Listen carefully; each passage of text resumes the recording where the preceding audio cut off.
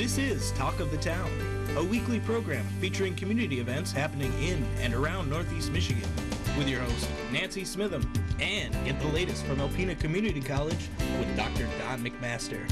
And now, today's Talk of the Town. Good morning and welcome to Talk of the Town. I'm Nancy Smitham.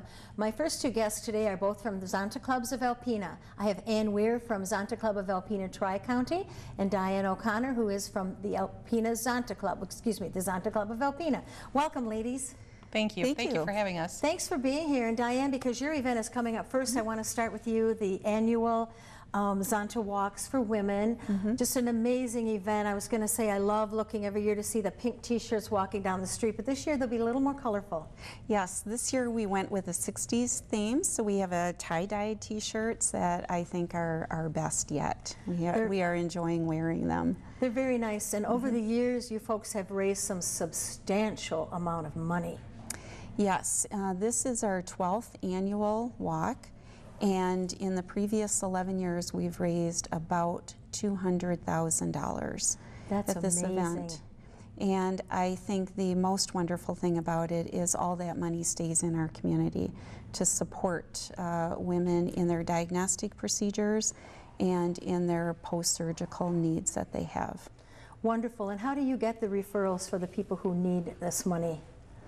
Well, we can get them from the referrals from the hospital or from the health department. Okay. Sometimes Friends Together refers individuals for the monies that we have donated from our walk.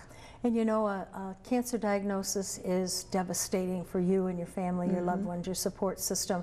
And I'm so glad that Zonta is there to walk by the side of the women diagnosed. And men get diagnosed with breast cancer too.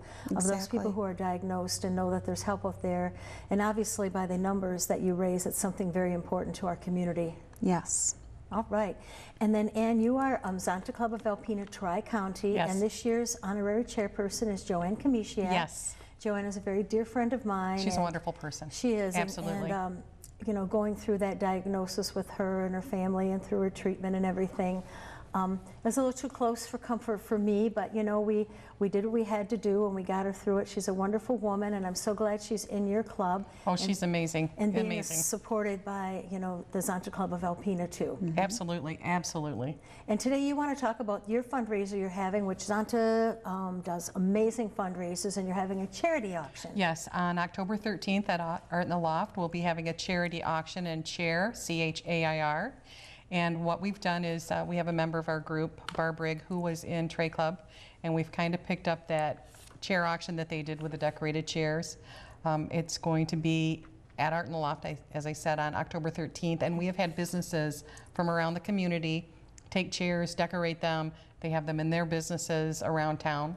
And if I could say where people could see them, you can go to As You Wish, Blue Phoenix Books, Boldry, Senchuk, Rulo and Williams, CPAs, Larry's Collision, Thunder Bay Chiropractic Center, McLaren Hospice and Home Care, Bay Athletic Club, Wolverine State Credit Union, Mangoes, The Front Porch, and Sweet Salon Spa had 2 salons in there. Cindy Straley from True Salon and Megan Matuzek of M3 Salon also did chairs. And these are beautiful chairs. I've seen some of the pictures on Facebook. Yes, amazing. Just amazing chairs, the work that went into these things. And is there still time for people to get a chair?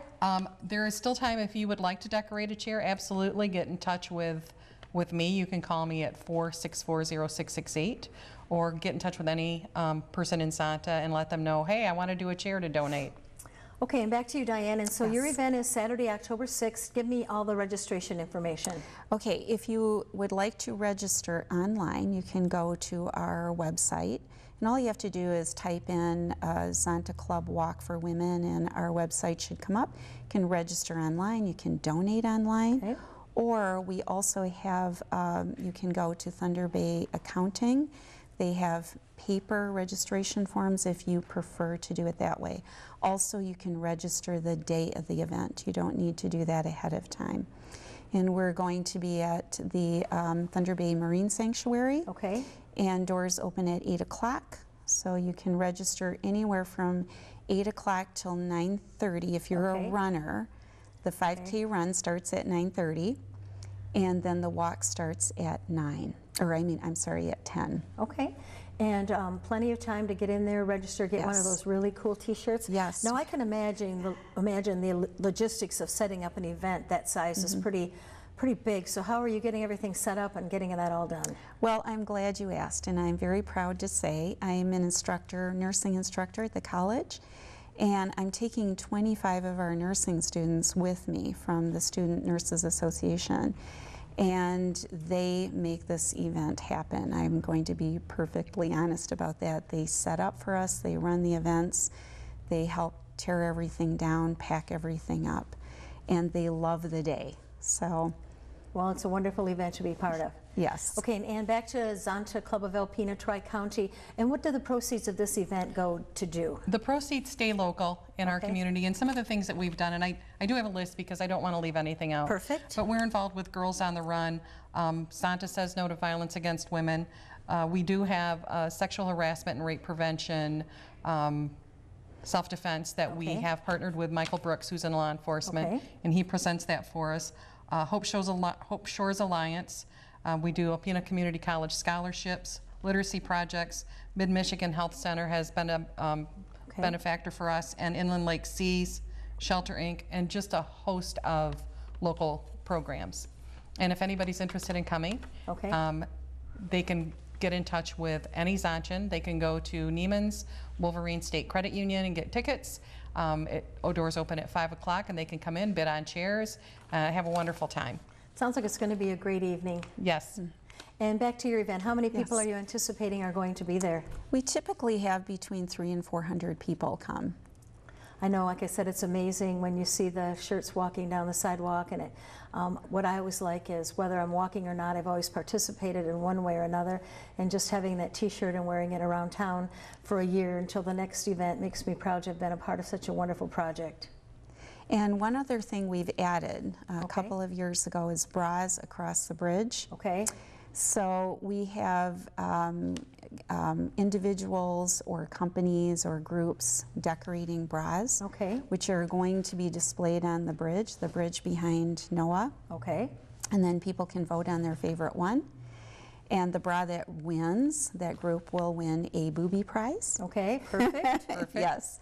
And of course, that just adds to the funding that we generate through this walk. Okay, so once again, register online, and for you, we can go to Neiman's Wolverine State Credit Union or get tickets from any Zonchan for your event, which is October 13th. Yes, and also Boldry, Senchuk, Rulo, and Williams has tickets. Well, thank both of you very much, and Thank please go you. back and thank your respective clubs for all the wonderful work that Zonchans do in our community, making it a better place for all of us. And thank you for having us. Thank you. I'll be right back with some information from Huron Humane Society following these messages. Hi, welcome back. I'm with Kinsey Wright, who is the Assistant Manager at Huron Humane Society here in Alpena. Hi, Kinsey. Hi, Nancy. You brought a beautiful guest with you today. Tell us about your guest. This is Rosie. She's a 4-year-old purebred German Shepherd. Ooh, she's a good girl. She is. She's a little nervous about her TV debut, but she's doing really good. And she's just adorable. She loves everybody, but there are some certain specifications for adopting her. We're being picky about the house that we home her to. She needs to go to a home where there's no cats or other small dogs. So ideally, she'd be the only pet, possibly another large dog if the meet and greet goes well. But other than that, she is extremely well behaved. She's really smart. She's well trained. She's great on a leash. She loves fetch. She's so good at it. And she's beautiful. She's gorgeous. So we need to get her her forever home. So if Yes, someone we is do. interested, they can contact Huron Humane Society, and she's already spayed. Yep, spayed, up to date on her vaccines, rabies, ready to go. You just come out and meet her, fill out an application. If you have another large dog, bring your dog out to meet her as well. Okay. She's a special girl.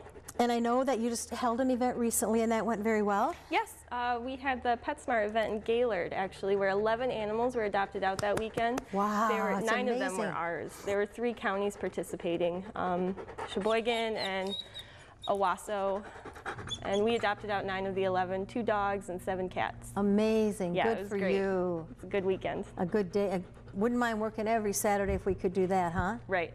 Okay, now I know I saw on Facebook today that there's a Bissell event coming Yep. up. Tell me about that. It's October 6th. It's the Empty the Shelter event where Bissell pays for all the adoption fees. We're really pushing for pre-approval for adoption, so if there's a specific cat or dog that you're really interested in, we can pre-approve your adoption and then come in on October 6th and adopt them that day. Okay, But so the adoption fee's paid for. All of the animals will be microchipped. They're all up to date on vaccines. amazing. Yeah, they're good to go. So get there and look around and pick out your favorite animal, which is very difficult to do. I it told is. you I don't like to go there because they all say, pick me, pick me. So I don't really go there. But now there's another reason to go out to the Humane Society because of Retails Boutique. Retails. We just had the grand opening a couple weeks ago, which went very well. It's doing awesome at the shelter. And we're also at the farmers market now Yes. every week. Last week was our first week there, and it was great. It was a great turnout. Well, and the items that you have are unique items, and they're really good gift items and gift ideas, and some Yes. unique pieces that you're not going to find anywhere else. We have antiques. We have we have coffee. We have coffee mugs that are just so cute. They're and so repurposed items. cute. Yep. We have pet supplies, collars, toys, cat beds. We have a huge variety of stuff. We really encourage people to come out and check it out. And all of the proceeds go to our shelter and go directly to this space here.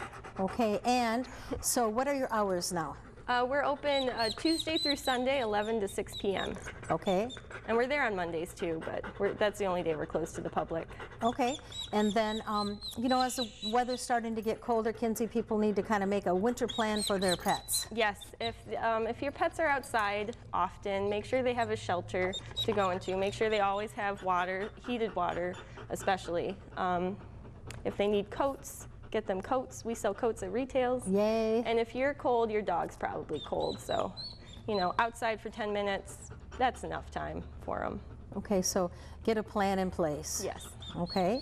And what about volunteers? Are you still looking for volunteers at the shelter? Absolutely, we're always taking volunteers. We do the volunteer orientation. It's the third Saturday of every month at 2 p.m. where we go over safety procedures, cleaning procedures, just the basic stuff to get people going, but we are always looking for volunteers. And if anyone has any items that they would like to donate, what kind of items do you use at the shelter? Well, right now we need towels. Okay. We need canned cat food. We need grain-free cat and dog food. Okay. Basically, we take all kinds of items: dog toys, dog treats, blankets, bleach. Laundry soap, Yes. bleach, fabric softener sheets. If you have some good tie-down things, if you have some good leashes, if you have some good beds that are in really good condition, all those kind of things you use. We will take all of it, and we use all of it. Right. And if anyone has just an hour a week, you know, come and play with a cat, socialize them, or walk a dog. They need it. Oh, Rosie, you want someone to come walk you? That's what Rosie's Yeah. saying. Pick me, pick me. I can hear her from here. Even if you can spend 20 minutes, half an hour in the cat room petting the cats, like that does so much for them. Oh, it does. They need the attention and they love it. They eat it up. And the great. foster program's another great way. Yes, we foster out a lot of mom cats with their kittens. We like to get them out of the shelter just so we don't stress the moms out. We foster out dogs when they are stressed out being in the kennels. And we love our fosters. We really appreciate new ones. We have a foster application. If anybody's interested, they can come fill out at the shelter. Well, it's a good chance for you to learn about an animal too, what their habits are, what their good ones are, the bad ones are, everything that they do. And Or if you're interested in an animal and you are thinking about adopting but not sure if it'll work out, you can absolutely foster a cat for, 2 or 3 weeks to see how it fits into your family. Yes, exactly. Okay, and your Oh, hours, again, one more time. 11 to 6, Tuesday through Sunday. And if you want to come by and see Rosie, come see Rosie and give her her forever home. She's absolutely beautiful and a great dog. She's amazing. Okay, and your phone number, Kinsey? 356-4794. Well, thank you so much for being here, and tell everyone thank you so much for taking great care of the animals in our community. I will. Thanks for having me, Thank Nancy. you. It's so much fun. Please stay tuned for Dr. Don McMaster following these messages. Greetings, everyone. Welcome to Talk of the Town. I'm Dr. Don McMaster. I'm president of Alpena Community College, and I'm pleased to have as our guest this morning Tim Kuhnlein, ACC Social Sciences History instructor, and the driver behind a very neat community accomplishment. So, and this would be the stone sculpture, I'm calling it, hopefully That's right. accurately. History of Industry Stone Sculpture. Yes. So that was unveiled last Friday. Right. And it was attended by many, many people. Tell us your thoughts on seeing on it finally, coming to fruition. It was your vision. Well, a lot of people were involved, and without all of those people and the companies and the nonprofits and the government agencies, it wouldn't have happened. But we managed to get 6 sculptures founded on some pretty significant limestone foundations actually placed. So 6 sculptures in a year's time of planning, and that's on top of 2 sculptures last year. We're really reviving the sculpture component of the Alpena Bypath, and it's kind of fun to see it come to fruition. You had a very windy Yes, it was a comedy of errors throughout the day. Sprinklers were going off when they weren't intended to, and the wind blowing, but we had a great time. It actually made it more enjoyable, I think. Yes. Well, it's difficult to really boil down into a single line or two the effect of the stone sculpture, but I find it terrifically inspiring and evocative. I think what makes it worthwhile when you engage in these projects is to know that people actually take advantage of it. And I've been hearing already within a week's time, and even before they were officially dedicated, that people are actually stopping and looking. Just yesterday I had a call. Just needed you to know some people are on their bikes and they actually stopped and they were reading the interpretive signage. And it just makes it feel like it was all worth the effort, because it really is relaying an important message about our community. It was a result of community effort. I just hope that we can encourage people to take advantage of it, not just in a casual, passive way, but it has so much opportunity for educational purposes, both at the higher ed level, applying to a lot of our programs from welding to geology and geography and astronomy, but also history and art. But hopefully the secondary and elementary levels can see an opportunity to do a field trip and visit and learn about the important thing about the whole story is how we manage as humans to transition from one period of history to the next, utilizing the resources that we have to make life viable for ourselves. And I think that's really the undercutting value of the whole interpretive sculptural series, is that we see, particularly manifested through someone like Jesse Besser, how creativity and innovation can transition us from, say, the logging industry into the concrete technologies industries. And we have to start asking ourselves, what's the future hold for us, and who's going to lead those transitions? What will those outcomes be? Because life doesn't remain static. No, it doesn't. Economies don't either. Right. So the premise behind the stones is that each captures a kind of an era or an epoch in Alpena history. Right, and we tried to touch on some of the past and some of the present with the idea that it would inspire people to start thinking about the future. Not that these other things disappear. One of the interesting things is to see the convergence of how Native Americans relied on foraging just as much as the European settlers, and we see that crossover, for example, with the importance of fisheries, farming, hunting, but obviously the modern industrial history takes us in a different direction with lumber, limestone, and all of the additional industries that branch off from limestone as a raw product. The artwork that attaches to the stones, or in some cases exist alongside or nearby, is just phenomenal. Yeah, it was really fun trying to find artists, because it's not an easy thing to do. There are lots of great artists in our region, but to be able to produce something that can withhold the elements year-round for years is not an easy thing to do. But we managed to pull some things together, some really great work, and it's very different. Each piece is really unique and symbolizes more than just what meets the eye. I also appreciated very much the signage that's out by the road that describes, the thought process, the execution of it. Who did that? Myself and a lot of editors. We really wanted this to be an educational endeavor.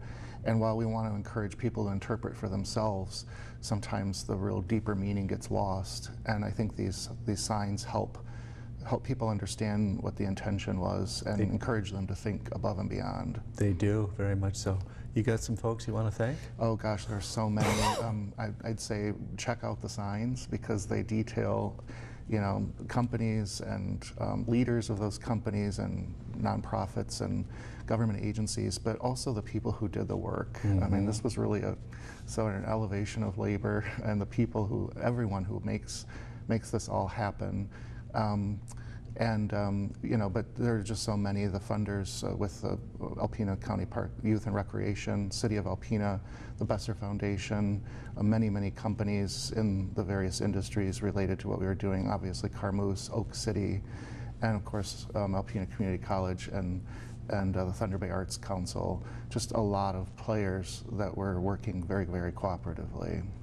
Well, we've got about 45 seconds left. You have had a wonderful run here over the last 13 months of bringing art to our campus and the community. Do you have a vision of what's next? Well, we do, and perhaps you've heard of Art Vision Alpena. I've been working with Augie Matuzik and a number of other people on an advisory committee as an extension of the Thunder Bay Arts Council effort to continue this. And we've got a vision for a 12-year plan of about 10 more sculptures.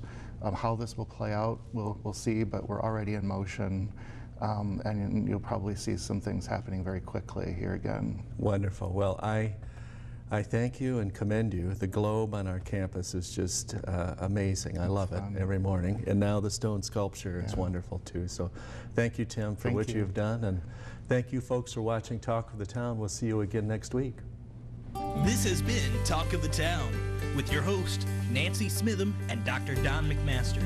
For a list of community events taking place in Northeast Michigan, please visit our website at wbkb11.com and click on our community link. This has been a Thunder Bay Broadcasting Corporation production.